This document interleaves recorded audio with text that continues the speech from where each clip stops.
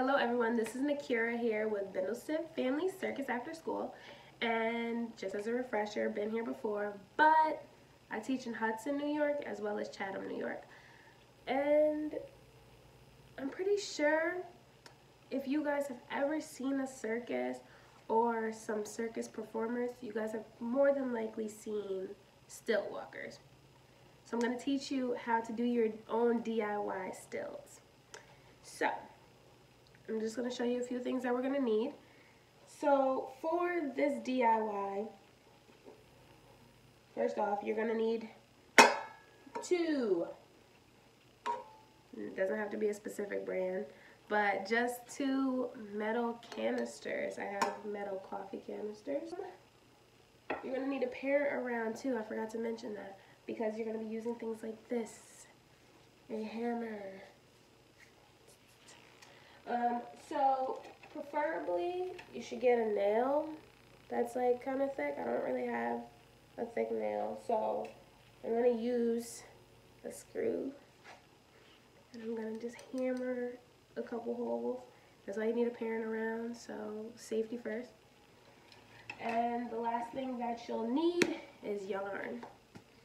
So I will show you exactly how to make this. Give me a second.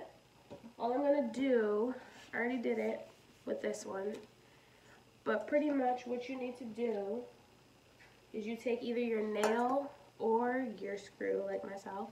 Has to be thick so it can make thick enough holes for the yarn to go through. And you're going to make a little spot, go down, pull it out, come over here, do the same on this side. Preferably do it on the floor if you can. And so it's going to look just like this. You're going to do this to both of your canisters. So give me a second while I go do the other one and I'll come back and see. I have two holes in each canister.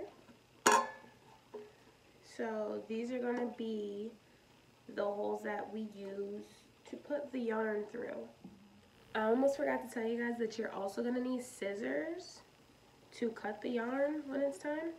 So first off, what I want you to do, because obviously I set aside my canisters, so you're going to take your yarn and you're going to have to measure from essentially where your feet are to about your hip, I'll say. Really and truly, it's almost going to be like you're quadrupling it, because this is going to be where you're going to have to feed it through the holes and hold on to them. Make sure both ends go through each side. A parent will be very helpful for this step. And essentially, you'll end up with something that looks like this. You can put the top back on, so it's less coffee grounds everywhere. So then you're going to put it on the floor, make sure it's not all twisted up, and you tie it at the top. So now, as you guys can see, I am back. I have two sets of strings, two sets of DIY stilts.